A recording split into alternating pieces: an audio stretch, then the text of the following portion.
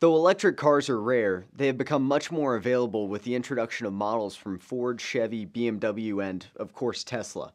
But there's still one major issue: range.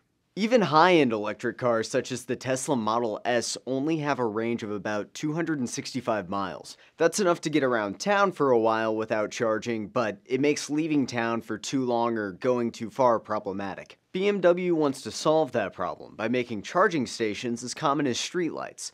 It's called Light and Charge, and it combines the functionality of streetlights and electronic vehicle charging stations, using one or two LEDs to provide streetlight and a standardized connector for charging. The company hopes to make its new streetlight chargers more accessible and increase the use of electric vehicles by opening up these stations to any vehicle model and electricity provider. This has been attempted before, but to date it has seen limited success. If these streetlights are widely adopted, it will make charging more accessible, but cross-country road trips will remain a difficult task in an electric car. That's because charging up still takes much longer than filling up. Even with Tesla's supercharger technology, it takes 20 minutes to charge a Model S's battery halfway. And to charge that quickly, you actually have to find one of those charging stations, which, though growing, are still sparse in some areas. BMW plans to launch a pilot in Munich next year using existing streetlight infrastructure. For Newsy, I'm AJ Feather.